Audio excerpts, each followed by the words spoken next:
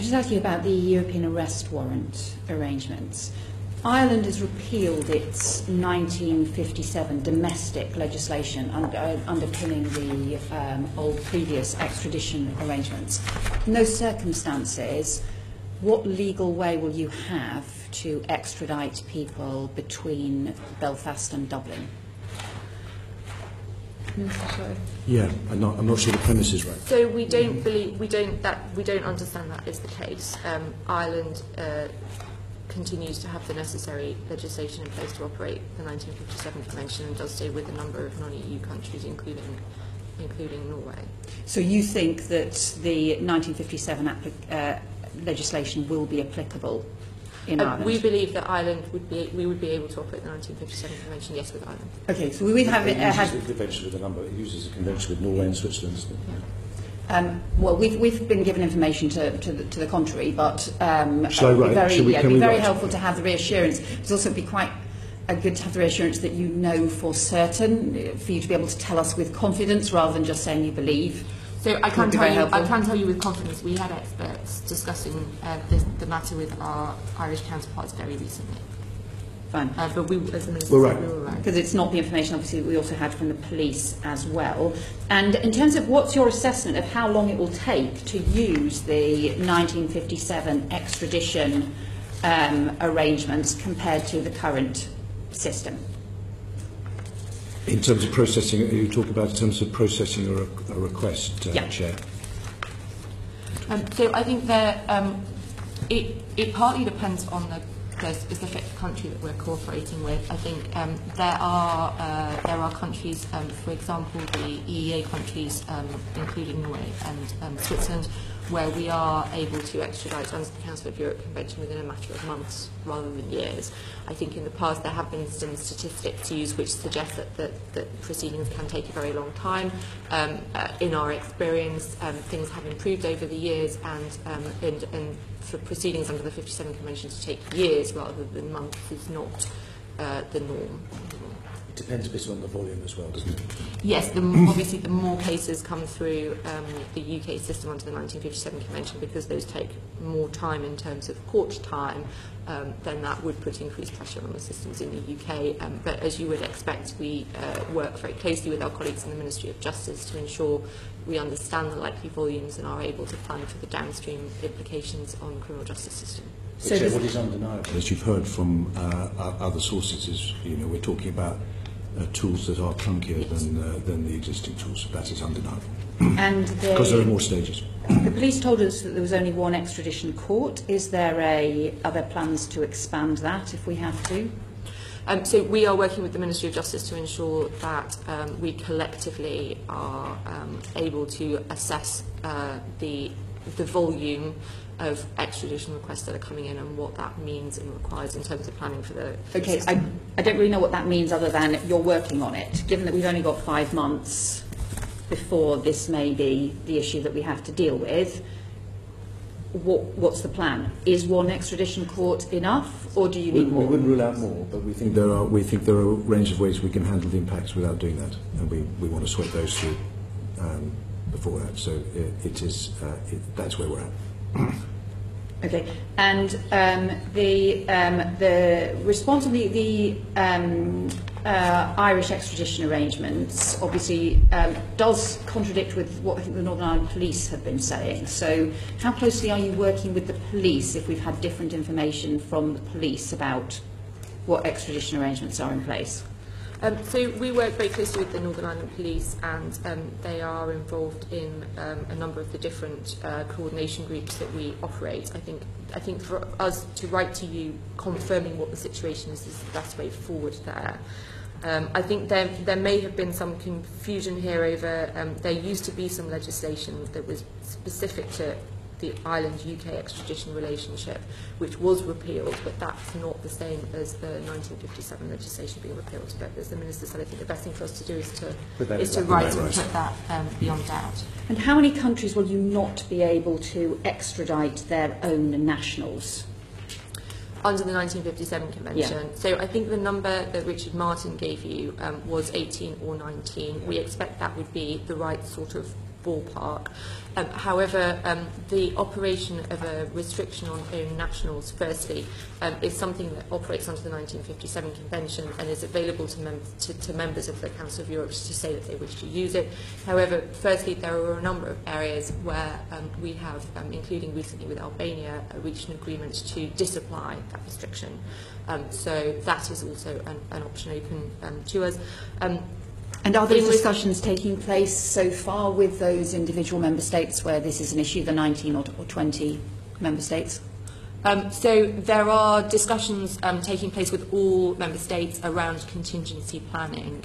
Generally, I hope you understand why I'm not able to go into specific details about the status or terms of those discussions with an individual country, but at operational and other levels there are discussions taking place, particularly with a focus on extradition amongst other things. So specifically about extradition, so if you think about the main countries obviously that we currently extradite from, Spain, we extradited I think 320 people back from Spain over the last 8 years, Ireland 240 people, the Netherlands 177 people, Poland 98, France 95, Germany 64. For those top few countries, how many of them will we not be able to extradite their own citizens back? I think at this point I would not be in a position to confirm the specifics for an individual country. Those are discussions that are ongoing. I would also... But in the absence of any additional measures being put in place, which of those countries can we not extradite people from? I mean, for example, on Ireland, if you're more confident about Ireland, will we be able to extradite Irish citizens back? So I'm not in a position to go into the specifics for any individual member state. What I would say though is that the own nationals bar does not operate to create impunity. Most of the countries that use it operate it because they will take over the prosecution and prosecute in their own country because they have general extraterritorial jurisdiction over their own nationals. And there are a number of cases where a country has refused to extradite to the UK on the basis of an own nationals bar, but the proceedings have been successfully transferred to that country and the prosecution has proceeded successfully. So our police would have to pass over all of the information and the case? So, and would that mean that the victims would also have to, and the witnesses would also have to travel to those other countries and sit through a foreign court system in order to be able to get justice? That would depend entirely on the case and the circumstances of the case concerned, and what the right and sensible way forward would be, and the decisions would be made on a case-by-case basis. But given that obviously a lot of these cases we're talking about child sex offences cases being one of the most common things that arrest warrants are used from, homicide, rape cases, grievous bodily harm cases, and those sorts of cases where the country has in place at the moment a constitutional bar on being able to extradite somebody, are we effectively saying the victims and the witnesses in those cases would have to go to Germany or to, I don't know, Poland, I don't know which other countries you think currently have, either in the 19 or 20, and to sit through a court case abroad in order to get justice? Well, we want to avoid that, of course. I understand that. But that is an important point here, because we are talking about a scenario that we are, our absolute priority is to avoid all of this. We are, of course. We are, and I think we should take that it. as read, that we all want to avoid no deal, and we support the government's attempts to avoid no deal. Yes. What I'm just trying to get clarity over is what actually, let's be honest with everybody about what the consequences are of a no-deal situation. Well, I've been extremely honest today in stating out that we will lose information, we will lose cooperation, we will lose capability, and by I mean we and our European partners. In the specific case of the European Arrest Warrant, we would be going basically back to 2004 in terms of a baseline. But as Rebecca has pointed out, there are a range of countries that have constitutional difficulties there, Germany being obviously a clear and explicit outlier.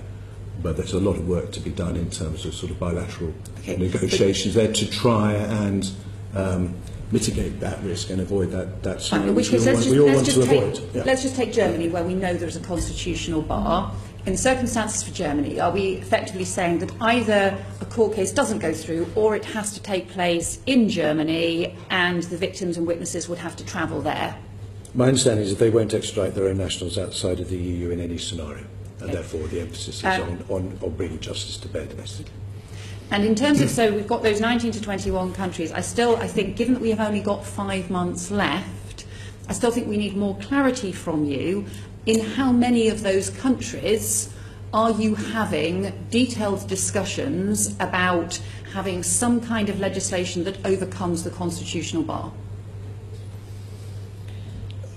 I mean, there are a range of discussions. There is a fundamental challenge here, which again, in the spirit of candour and honesty, I've alluded to before. At the moment, in terms of all the, and I'll be very frank, in terms of all the, what I might call the diplomatic capital out there at the moment, it is focused on securing deal, and that's not just us, that is our partners, and that is the steer from the Commission to Member States. So there are the range of conversations we're having with Member States on contingency no-deal preparation is patchy because the clear priority, political priority, is to secure the deal.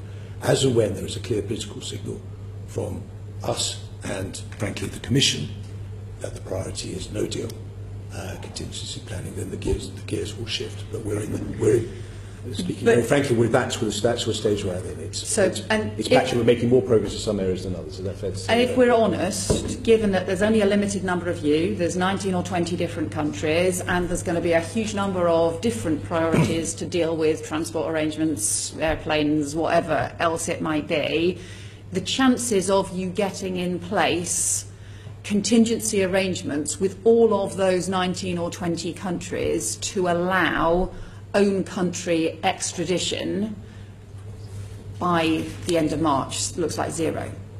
Fair? No, I wouldn't want to put a number on it because underlying this is some complication, and countries might be prepared to extradite to the UK, face trial with I'm not saying you won't make progress on any of them. I'm saying, is there any chance that you can get in 19 or 20 countries what potentially involves domestic legislation through all of those 19 or 20 countries alongside everything else that we're going to be asking for in a no-deal preparation? Seriously, do you think there's any chance you're going to get that in place in 19 or 20 countries? No. I think not by March. No.